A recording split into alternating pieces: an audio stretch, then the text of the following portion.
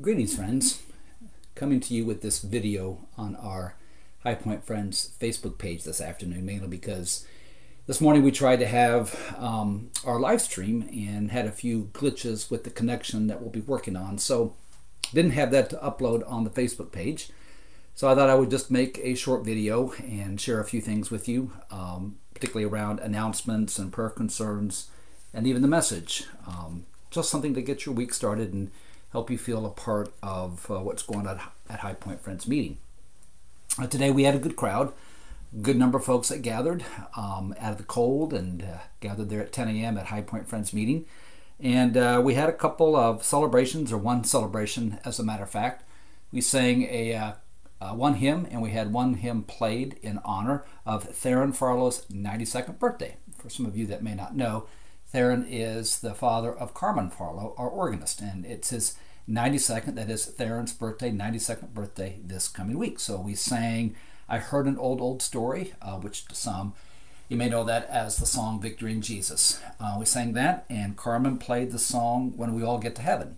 These are two favorites of Theron's. So we enjoyed sharing in that time, enjoyed sharing that experience. So happy birthday, Theron, and thank you, Carmen, for letting us celebrate with you and your family.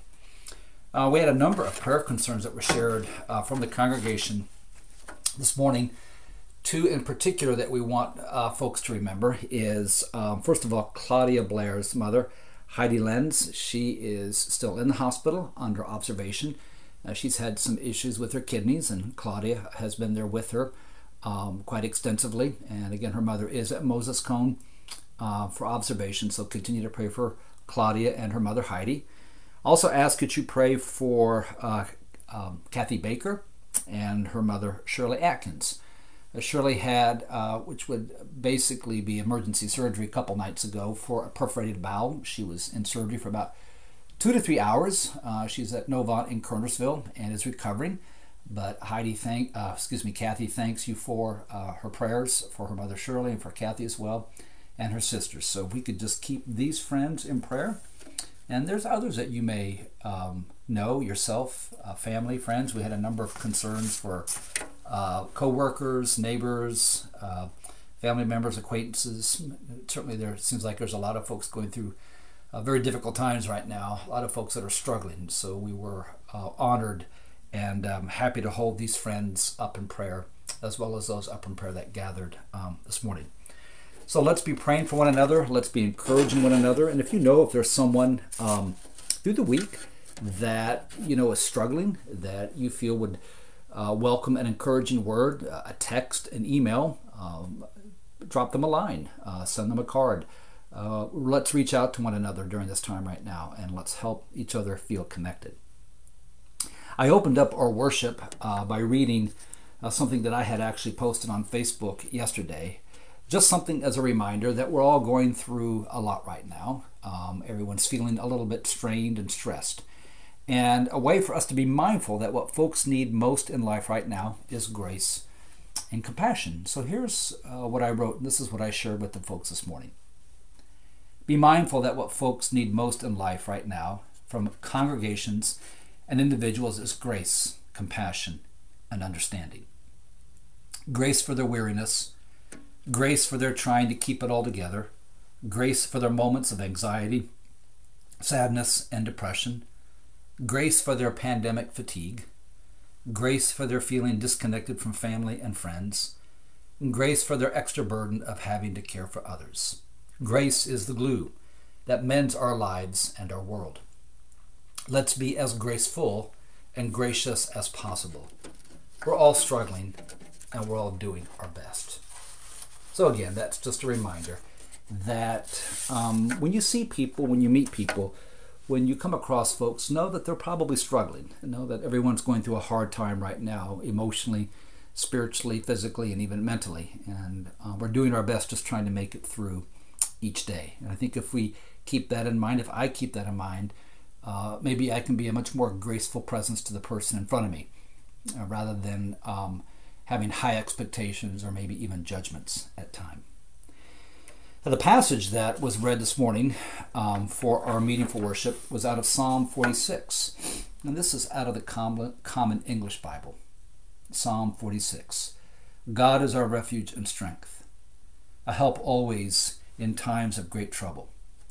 That's why we won't be afraid when the world falls apart, when the mountains crumble into the center of the sea, when its waters roar and rage, when the mountains shake because of its surging waves. There is a river whose streams gladden God's city, the holiest dwelling of the Most High. God is in that city. It will never crumble. God will help it when morning dawns. Nations war, kingdoms crumble. God utters his voice, the earth melts. The Lord of heavenly forces is with us. The God of Jacob is our place of safety. Come, see the Lord's deeds, what devastation he has imposed on the earth, bringing wars to an end in every corner of the world, breaking the bow and shattering the spear, burning chariots with fire. That's enough. Now know that I am God. I am exalted among all the nations. I am exalted throughout the world. The Lord of heavenly forces is with us. The God of Jacob is our place of safety. I mentioned in my message that there's a very familiar passage in Psalm 46. And that verse is, "Be still and know that I am God." In the Common English Bible that I read, it's actually reads, "That's enough. Now know that I am God." But the more familiar rendition is, "Be still and know that I am God." And you're going to see that verse on a lot of postcards. You may see it on a lot of posters. I see it on a lot of memes on social media. And it serves a good purpose. It's a comfort. It brings encouragement. It brings a level of peace. I know a lot of folks that live by this verse, to be still and know that I am God. But what's interesting is, taken out of that context, we may not realize just all that God has to say or the psalmist has to say around that verse. You know, you can read that verse and think to yourself, well, that's all fine and good, but does this person know what my life is actually like? And my life is in an uproar. My life feels like it's just falling apart. My life feels like it's crumbling. My life feels like that it's in total upheaval. Well, the context of that verse, quite honestly, is that very thing. Again, listen to Psalm 46. It begins with, "God is our refuge and strength, a help always near in times of great trouble." There's a nearness to God. There's a nearness to God's presence. There's a proximity that God is with us continually. God isn't far off. God isn't aloof. God isn't distracted. God is always near, particularly in times of great trouble. And then the writer goes on, "That's why we won't be afraid when the world falls apart." That's very stark language. When the mountains crumble into the center of the sea, when its waters roar and rage, when the mountains shake because of its surging waves. In other words, you just get the image of total upheaval. You get the image of total chaos. You get the image of things have just turned upside down. But it's within that context that the writer says, God is our refuge and strength, a help always in times of trouble, a near help in times of great trouble. It doesn't matter what we're experiencing. It doesn't matter what we're going through. It doesn't matter how disruptive our lives have been or what has disrupted our lives. God is always present. Joyce Rupp, who is a spiritual director and author, paraphrases those first 3 verses in this way. "When things do not go as we wish, when love falls out of your heart, when disaster plummets our spirit, when failure squelches our hope, when betrayal destroys our trust, when death snatches our joy, when goodbye outweighs hello, when confusion alters our vision, when what we know no longer exists, you stand by us." That is, God, you stand by us as our strong support. In other words, God is our confidence and God is our strength. Again, to use that language, as the psalmist writes, "We will not be afraid when the world falls apart, when mountains crumble, when our lives feel like they're falling apart, when our lives feel like they are crumbling, when marriages feel like they're falling apart and crumbling, when relationships feel like they're falling apart and crumbling, when our own confidence feels like it's falling apart and crumbling, when all of those things are happening." We hear those first 2 verses, "But God is our refuge and strength, a help always near in times of great trouble." And it's within that context, it's within that very context that we hear those words, "Be still and know that I am God. To be still and know that God is present. To be still and know that God is real and that God is near. To be still and know that God is literally at work 24/7, creating and recreating and transforming our world. God is 24/7 seeking to bring peace and wholeness and healing to our world that is wounded, our world that is in pain. That God is with us through all of this. In the middle of this psalm reads, God is in that city. It will never crumble. God will help when morning dawns. Nations roar, kingdoms crumble. God utters his voice, the earth melts. The Lord of heavenly hosts and forces is with us. Regardless of what happens in the city, regardless of what happens in our community, regardless of what happens around us, God will help it when morning dawns. In other words, when the new day begins, it's a fresh experience of God. Each morning we awaken into this reality of God's presence. So that is the context, literally the context of be still and know that I am God. I think we've often looked at those verses as being in the context of a life that's very serene, of a life that's very simple, of a life where everything is just kind of cruising along okay, when in reality, be still and know that I am God is in the context of a world that often feels chaotic, a world when it seems like things are falling apart, a world when it seems like things are crumbling right before us. That is the context of that verse. And the words be still literally mean to cause yourself to let go, to release, or to surrender, or in some translations, it is to cease striving. I love how the New Jerusalem Bible puts it. It reads this way: pause a while and know that I am God. And maybe that is the message that we need to hear, that I need to hear.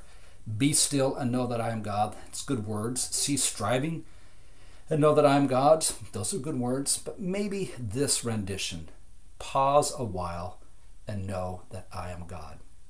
Maybe this week we can take a holy pause, if you will, at any point during our day when we feel overwhelmed, when we feel like things are falling apart, when we feel like things are unraveling, when we feel things that are crumbling beneath us. Maybe we are in the season right now of uncertainty. Maybe our life is in a season of change. Maybe our life is in a season of transition.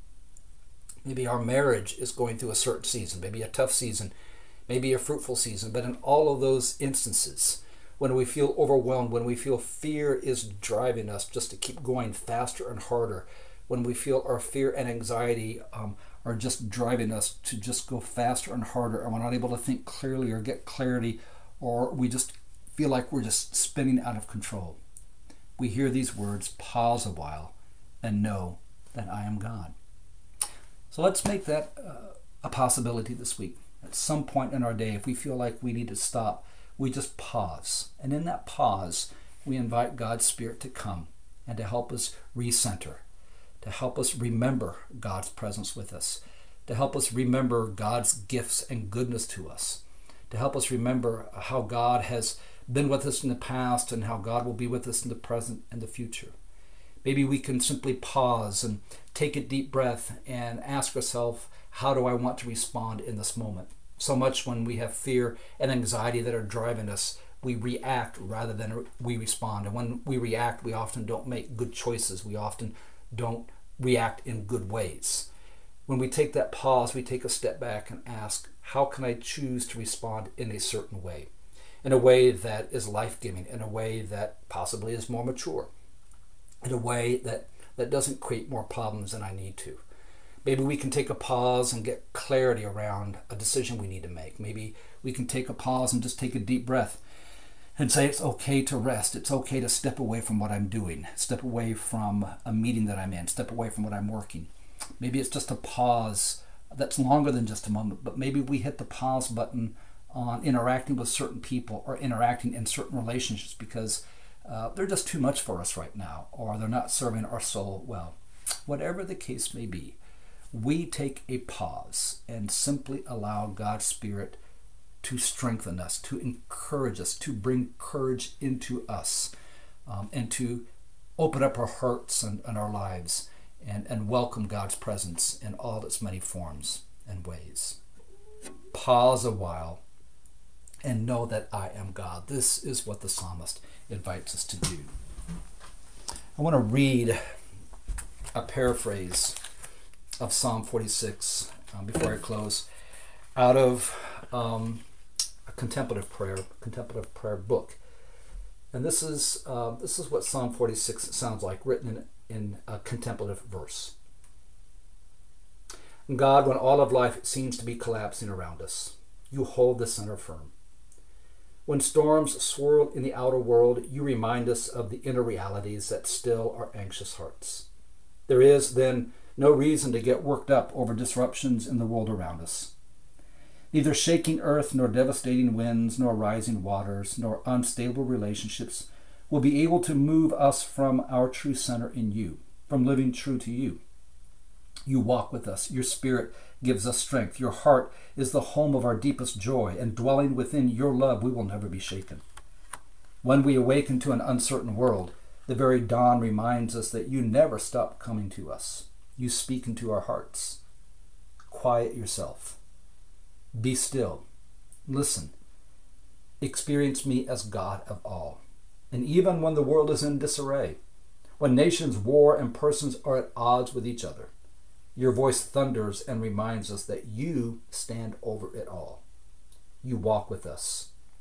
Your spirit gives us strength. And amen. So yeah, maybe this week I can learn to just pause and know that God is with me. To pause and know that God is with you. To pause and to simply take a deep breath and breathe in the life-giving Spirit of God. Exhale all that is stressing us, all that is causing us to fear, all that is causing us to be anxious, and just simply breathe in God's life-giving grace and mercy. Well, friends, I hope you have a great week. I hope you have a good start to your week. If there's anything we can do to be praying for you, don't hesitate to reach out to us at High Point Friends Meeting. You can reach me at scottwagner62@gmail.com. That's Scott Wagner, SCOTTWAGONER 62@gmail.com. You can reach us at 336-884-1359. That's our office, 884-1359.